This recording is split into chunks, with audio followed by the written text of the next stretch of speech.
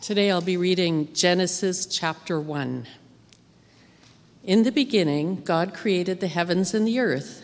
Now the earth was formless and empty. Darkness was over the surface of the deep, and the Spirit of God was hovering over the waters. And God said, "Let there be light," and there was light. God saw that the light was good, and he separated the light from the darkness. God called the light day, and the darkness he called night. And there was evening, and there was morning, the first day. And God said, "Let there be a vault between the waters to separate water from water." So God made the vault and separated the water under the vault from the water above it. And it was so. God called the vault sky, and there was evening, and there was morning, the second day. And God said, "Let the water under the sky be gathered to one place, and let dry ground appear." And it was so. God called the dry ground land, and the gathered waters he called seas. And God saw that it was good. Then God said, "Let the land produce vegetation, seed-bearing plants and trees on the land that bears fruit with seed in it, according to their various kinds." And it was so. The land produced vegetation, plants bearing seed according to their kinds, and trees bearing fruit with seed in it according to their kinds. And God saw that it was good. And there was evening, and there was morning, the third day. And God said, "Let there be lights in the vault of the sky to separate the day from the night, and let them serve as signs to mark sacred times, and days and years, and let them be lights in the vault of the sky to give light on the earth." And it was so. God made two great lights, the greater light to govern the day, and the lesser light to govern the night. He also made the stars. God set them in the vault of the sky to give light on the earth, to govern the day and the night, and to separate light from darkness. And God saw that it was good. And there was evening, and there was morning, the fourth day. And God said, "Let the water teem with living creatures, and let birds fly above the earth across the vault of the sky." So God created the great creatures of the sea, and every living thing that which the waters teems and that moves about in it, according to their kinds, and every winged bird according to its kind. And God saw that it was good. God blessed them and said, "Be fruitful and increase in number, and fill the water in the seas, and let the birds increase on the earth." And there was evening, and there was morning, the fifth day. And God said, "Let the land produce living creatures according to their kinds, the livestock, the creatures that move along the ground, and the wild animals, each according to its kind." And it was so. God made the wild animals according to their kinds, the livestock according to their kinds, and all the creatures that move along the ground according to their kinds. And God saw that it was good. Then God said, "Let us make mankind in our image, in our likeness, so that they may rule over the fish in the sea and the birds in the sky, over the livestock and all the wild animals, and over all the creatures that move along the ground." So God created mankind in his own image. In the image of God he created them. Male and female he created them. God blessed them and said to them, "Be fruitful and increase in number. Fill the earth and subdue it. Rule over the fish in the sea and the birds in the sky, and over every living creature that moves on the ground." Then God said, "I give you every seed-bearing plant on the face of the whole earth, and every tree that has fruit with seed in it. They will be yours for food. And to all the beasts of the earth, and all the birds in the sky, and all the creatures that move along the ground, everything that has the breath of life in it, I give every green plant for food." And it was so. God saw all that he had made, and it was very good. And there was evening, and there was morning, the sixth day. I almost feel like I owe Bertha an apologies today. That's a lot of reading. But, first of all, I'm jumping around a little bit in Genesis 1. But secondly, have you ever listened to someone read like that before today? Because I imagine it's really familiar. But how do you not get a sense of awe in that moment? God's so wonderfully creative. It's so incredibly a story. And I don't think we often do these justice. We tend to glance over them and glaze over them. Today I get the pleasure of talking about a doctrine which every Christian should believe in and believes, but very few people, including myself, really understand or comprehend. I think I struggle a little bit with it. I personally believe as we enter into our series of Back to the Basics, our understanding of who God is way beyond the foundational of our beliefs. It's critical. If we get the concept of who God is wrong, I think we lose the entire foundation of what our belief system is about. So that's where we're starting in this series. In the next couple of weeks, you'll hear from Marvin next week, who's going to talk about other faiths, which I find fascinating. And then the debut of Graham is going to be the week after that. He's going to talk about creation care and how our deeds make a difference. So look forward to those two. It'd be easy to say as Christians that God and the Trinity has always been a belief system that we accepted and acknowledged. But did you know it was formally proclaimed in the Artesian Creed in the 6th century, which is about 500-600 years after Jesus died? Before this, it was debated. We didn't really have a clear understanding of where God, Jesus, and the Holy Spirit fit into this and what their relationship looked like with each other. So it took a group of people sitting down and articulating this. And after that, pretty much everyone in mainstream Christianity believes it. To us now, it's a non-issue. Like so many of our beliefs, we just accept them. But at one time, they were not unified. There was huge agreement or disagreements at one time, even involving deaths and excommunication and things like that. I am very grateful in church today that we can disagree on things and just have a fairly level-headed conversation and come to conclusions together. That wasn't always the case. Today, our starting place in this conversation about God is in Genesis 1, which I think is the proper place to start. I love this account in Genesis 1. As I said, it's so creative. It speaks so much to God's character to me. His creativity, his intentionality, his desire for community as a creator, his deep care, his deep love. It says so many things. How can you not read this and not have a sense of wonder and awe? Genesis 1 and 2 says, "In the beginning, God created the heaven and the earth. The earth was without form and void. The darkness was upon the face of the deep, and the Spirit of God moved upon the face of the waters. In the beginning was God. Everything else was just not." Can you picture everything we know as a reality today as a void, as nothing? But God was still there in that space. In Genesis 1:1, what it does not do is define which part of God is doing the creating. Was it the Father, the Son, or the Holy Spirit in our understanding? Or is it something different? I like that in Genesis 1:1, the word for God is actually Elohim, which I probably brutalized, and I'm sorry. But the Hebrew word for God is Elohim, which means it's a plural type of sense, but has a singular meaning. When used in a singular meaning in the Hebrew Bible, Elohim usually refers to our Creator God, or the God of Israel, Yahweh. Now, in my brain, in my North American way of thinking, I have a hard time with this. It's an idea and a concept of one thing being plural that really confuses me. Maybe it's the language we use where our understanding and grammar don't have a lot of space for things that don't make sense. But the fact is, in Genesis, we still have the three persons of God in one entity. It's 3 in 1. And they're creating everything as a team. Much of my studying for today originated with our Canadian Conference Confession of Faith. Or if you really like reading, you can do the expanded version, which is even more fun. But in the next, in most of the series, we're going to be using these books. Article 1 talks about God in 4 sections.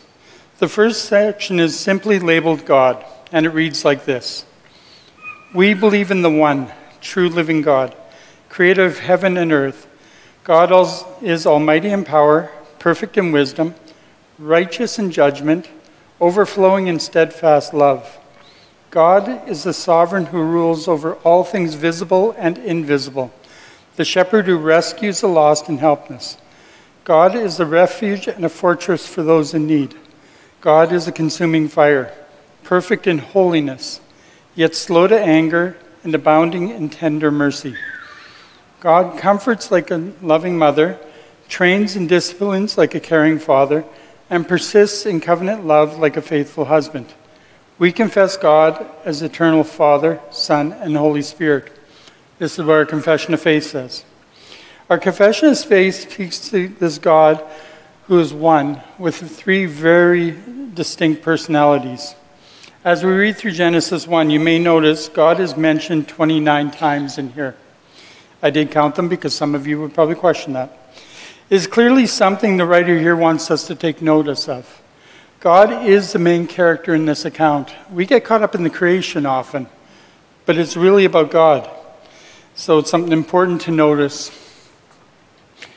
You also need to take notice in Genesis 26, and God said, "Let us make man in our image, after our likeness, and let them have dominion over all the fish of the sea, over all the fowl of the air, over the cattle, and over all the earth, and over every creeping thing that creepeth upon the earth." Up until now, God is talking in this plural form, which is a little confusing. He's talking as Elohim. But here God moves to talking about as God the Father. Before moving on with this conversation, I'd like to pause with the statement, let us make God in our image. There are 5 basic ideas within this that this has been talked about, or 5 conclusions people would make. The first is that God was having a conversation with the angels around him, bragging about creation a little bit. But nowhere in Scripture is the idea that angels were created in God's image. So this idea is rejected by scholars most of the time. Second, God is talking to the earth who he created man out of. But if we read Isaiah 40:13-14, it says, "Who can fathom the Spirit of the Lord, or instruct the Lord as his counselor? Who did the Lord consult and enlighten him?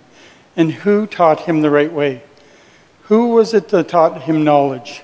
Who showed him the path of understanding?" So I think it's fairly easy to conclude that God probably didn't consult with anyone besides himself when figuring out what he should do with creation. 3, the Hebrew writers tended to use plural language when talking about majestic things. They would talk about the heavens, not heaven. They would pluralize things that were really important. Number 4, God is talking out loud to himself as he's preparing to make mankind. And he's having that conversation with himself. And the 5th one is that he's having a conversation as the Trinity, as he's moving to the pinnacle of his creation. He's having a talk within the Godhead about, hey, this is our next step. Scholars like to disagree, and if you've talked to lots of scholars, they always like to disagree. But the conclusion usually leads to the idea that this is a conversation among the Trinity, or it's a formal language. Either way, I think the basic idea in Genesis 1 is the same. God is multiple persons, and that's fully accepted in Genesis 1, and he's also one God. With all that said, let's move on from Genesis 1 and back to the Confession of Faith for a moment. With our understanding of God as 3 distinct personalities, I would like to talk about God the Father for a moment. It says in our Confession of Faith, God the Father is the source of all life. In him we live and move and have our being.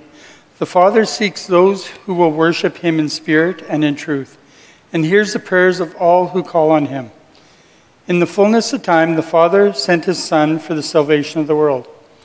Through Jesus Christ, the Father adopts all who respond in faith to the gospel, forgiving those who repent of their sin and entering into this new covenant with them. God gives the Counselor, the Holy Spirit, to all his children. God's creative and redemptive love sustains this world until the end of the age. We can call God Father for many reasons. The Bible Coalition is a group of scholars that work a lot with MBs also, and they give us these thoughts. There's 3 of them. that God is our creator and father to all of us because he created. Number two, he has always been father to Israel through the Old Testament. They talk about that often. He is always forgiving and redeeming Israel over and over again, just as he sent Jesus to do for us now. And he's father to us through the acceptance of his Son, the price paid for our redemption. When we think of God the Father, most people would talk about how God is to be feared. Maybe not the Old Testament fear of the respect for his holiness, but fear because in the Old Testament he always seems to be destroying, killing, or telling people to go back in time and do other things. I do know some Christians and many non-Christians that would view God as an abusive and egocentric father. Certainly, I know people that don't have a relationship with him would see him that way. But also some who love God dearly can view him in some very unhealthy ways. God can be viewed as violent and unfair by some, not the loving and redeeming father we would like to see. Now, I do know many Christians who love the New Testament, with God the Son, who's all happy and loving and kind and our best friend. But they would also totally reject the Old Testament because they just can't understand the two combined. In their thinking, the Old Testament has been replaced with the New. God simply provided a new way of having a relationship with him. So why even read it or try to understand it? It's simply outdated and it doesn't make sense. I think we don't do it justice if we're not willing to grapple with the tensions. Firstly, I think we get in a lot of trouble if we intentionally try to pick our favorite part of God. I know all of us relate differently to things, but if we resonate with one part of the Godhead more than another, and we choose to ignore other parts, I don't think we can have a full relationship with God in any form. When we have a huge issue with God, it's usually because we haven't taken the time to try understand or try to grapple with the tensions we feel. This, of course, makes sense because it's impossible to fully understand God, and it is really complicated, but that doesn't give us an excuse to not try. To favor one part makes us unable to fully experience God as a whole, and we do that disjustice. But I'm digressing here. God the Father is a loving creator who continually brings us back into a great relationship with him, even if it meant the death of his own Son, the second part of the Godhead, namely Jesus. Again, back to our confession of faith, it states, the Son, through whom all things are created and who all things or holds all things together, is the image of the invisible God. Conceived by the Holy Spirit and born of the Virgin Mary, Jesus took on human nature to redeem the fallen world. He revealed the fullness of God through his obedient and sinless life, through word and deed. Jesus proclaimed the reign of God, bringing good news to the poor, release to the captives, and recovery of sight to the blind. Jesus triumphed over sin through his death and resurrection, and was exalted as the Lord of creation and the church. The Savior of the world invites all to be reconciled with God, offering peace to those far and near, and calling on them to follow him in the way of the cross. Until the Lord Jesus returns in glory, he intercedes for believers, acts as their advocate, and calls them to be his witnesses. We call Jesus the Son of God simply because he's not a lesser part of God, but because that's what he called himself through Scripture. Like in John 5:18, it says, "For this reason, therefore, the Jews were seeking all the more to kill him, not only because he was breaking the Sabbath, but also because he was calling God his own Father, making himself an equal to God." As well as John 1:1-5 by the apostles. "In the beginning was the Word, and the Word was with God, and the Word was God. He was with the Word in the beginning. Through him all things were made, and without him nothing was made that had ever been made. In him was life, and that life was the light of all mankind. The light shines in the darkness, and the darkness shall not overcome it." And in verse 14 of John 1, "The Word became flesh and made his dwelling among us. We have seen his glory and the glory of the one and only Son, who came from the Father, full of grace and truth." So Jesus is clearly accepted as God through Scripture. So that's not a question we should have or could have. It is true that with his birth in the world, he chose to fully identify as a human while still being God. To me, that's a really big one, which I can't get my head around half the time, why he would want to do that and why we were worth it, but still, that is what he chose to do to reconcile them. It's also true that he had submitted to God the Father while on earth. He chose to limit his power and his awareness on earth. He would often pray to the Father to do miracles, to take the cup from Jesus in the garden if possible, and he cried out to his Father on the cross while he was hanging there. Where the Father is creator and redeemer in our lives, Jesus bridged that gap between the Father and mankind and was the high priest and the mediator to his people. He is the Savior to the world and the head of the church. It's also important to see Jesus revealing the hiddenness and mystery of God all the time. He allows us to see God where he was unseen in the mystery before that. This also brought different access to God. Before God the Father, he often spoke through prophets, through different people. Here, the Son spoke directly to people, walked with people, and lived with people. We have a totally different access. This direct access was missing with the Father, and now, as Jesus went back up to heaven, it's missing again. We don't have the same direct access, except we have the third person of the Trinity, the Holy Spirit. Let's again start reading through the Confession of Faith and what it has to say about the Holy Spirit. The Holy Spirit, the Counselor, is the creative power, presence, and wisdom of God. The Spirit convicts people of sin, gives them new life, guides them in all truth. By the Spirit, believers are baptized into one body. The indwelling Spirit testifies that they are God's children, distributes gifts for ministry, empowers for witness, and produces the fruit of righteousness. As Comforter, the Holy Spirit helps God's children in their weakness, intercedes for them according to God's will, and assures them of eternal life. Most certainly, the Holy Spirit is the most understood and misrepresented part of the Godhead. Where Jesus dwelt among us, the Holy Spirit now lives among and in all of us as believers. The Spirit of God is intertwined with us now. What I mean by the Holy Spirit being misunderstood has to do with he doesn't always seem to follow the rules we would expect of God. The Holy Spirit seems to be unpredictable and a bit confusing at best at times. Now, if we're honest, all persons of the Godhead are unpredictable and confusing. They never seem to stick with the same pattern in the little world we have for them. The Father would instruct one person to do something, then another person to do the opposite. Jesus would spit in mud to heal someone or call one person to follow him and not someone else. The Holy Spirit's the same, gifting me one way and Trent and Monica a different way and making us totally unique. He changes the gifts as we mature and we get to follow him where he's willing to lead us, somewhat reluctantly at times. For us, the Holy Spirit is very present and real help in our lives, or should be. I've made up a little list, actually I stole a little list, let's be honest, working the Holy Spirit in our lives, and there's 24 points here. He gives us wisdom, understanding, and knowledge. He gives prophecies and visions. He leads us. He speaks through us. He empowers us. He fills us with joy. He teaches us. He gives us new birth. He guides us to the truth.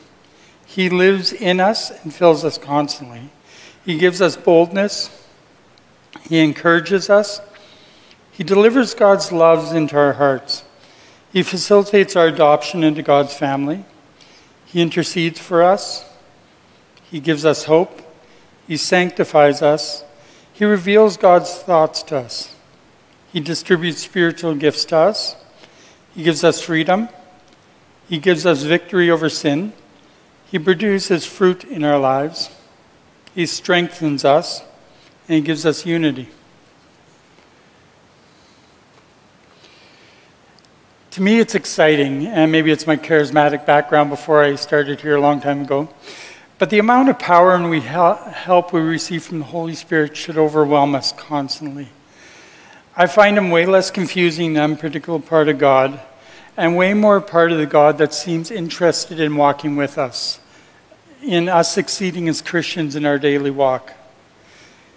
Anyone care to know what my pet peeve about the Holy Spirit is, or about our interpretation of? You're kind of stuck because unless Gerald mutes me now, I have a mic and off we go. The Father and the Son are very much relatable. We use terms like Jesus, Father, Him. We don't always do this with the Holy Spirit. We keep calling the Holy Spirit things like it rather than a person. And I think we keep the Spirit mentally distant in our lives and at bay out of that. The Spirit is very much a part of the Godhead. As hard as it might be to get our head around, He is not it. The Holy Spirit's a Him and very much part of God. The rant's over, thank you. But I do believe that God works in the three persons to accomplish His work on earth as one God. The Father created, the Son came to reconcile, and the Holy Spirit resides to give us strength to follow out the mission set for us by Him. In today's conclusion, I'd like to tell you a part about something I didn't cover today, and likely the most important step after we know about God. On SOAR one year, I had a conversation with my son Devin and Andrew Redekop. If you don't know the three of us very well, you'll know our brains work vastly different. My brain is experiential. I am often based on feelings and butterflies and all those wonderful things. It's not to say I'm not intelligent. I'm actually quite intelligent. It's just the way I process things. I process on how it makes me feel. Andrew and Devin's brains are very analytical and fact-based, and they would clearly admit to that quickly. And we've had many great conversations. This particular day, we had a conversation with a bunch of students and leaders around us on SOAR. We talked about our coming to faith and how that happened. For me, it was simply doing the right thing. I felt guilty and convicted. I felt like I can do better, and I felt God's love calling me to Him. That's the way I came to faith. The other two, it just made sense. They talked about going through and figuring out all the angles, and in the end, they came to a conclusion mentally that this makes sense. Then they both said the same thing. At the end of understanding, there's always a place where you need faith and belief. All of us can know about God like crazy. But at the end, if you're not willing to make Him your God and accept Him as your Savior, it doesn't really matter. Knowing about God isn't the same as knowing God. So my question at the end today is, are you willing to get past what you don't know or can't prove and believe in Jesus and God as your Lord and your God today? Thank you.